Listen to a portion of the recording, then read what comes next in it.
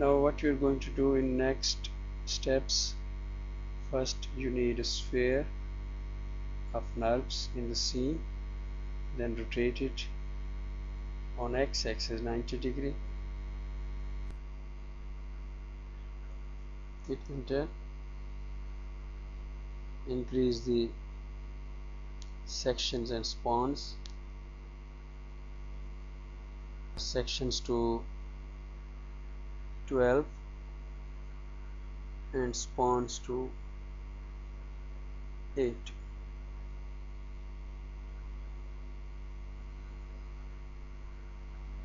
Now move the sphere, delete the first one which was created by accident.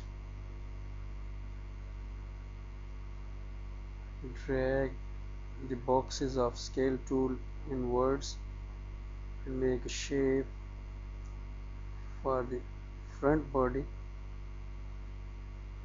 of this butterfly.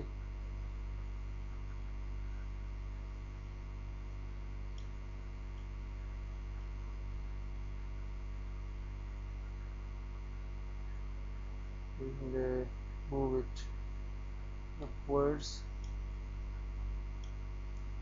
and then use the side view and then watch it in front view.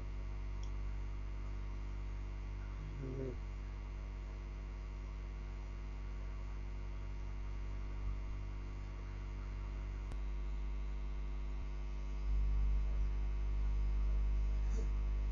select the last isopom and then shift select all circles which we have duplicated from this form, and go to the surfaces menu and choose loft view. This is the tail of the butterfly. What is next? The mouth. Let's once again get the isopoms and break the surface from here, detach surfaces, delete the front piece, then right click on the sphere and select this circle. Again duplicate the surface curve and go to top view and move this duplicate to the end point of the mouth and scale it, but first change its pivot point to center and then scale it as little as it is, and then duplicate the circle once, move it to the back and increase its volume, and then again duplicate by pressing Ctrl D.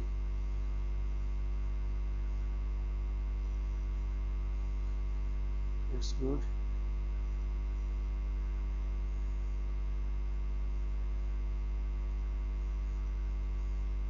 Enlarge its scale. Once again duplicate and enlarge its scale. Once again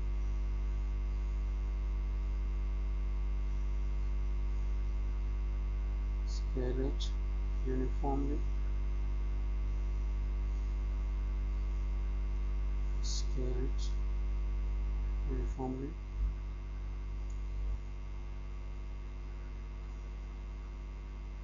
Duplicate again and again for making a proper shape.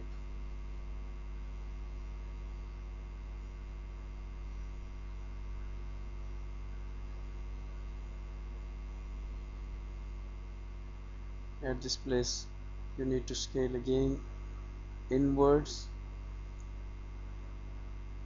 for creating a shape for the mouth. Go to the front view, perspective view, select the spheres isoform and first isoform, then shift select the rest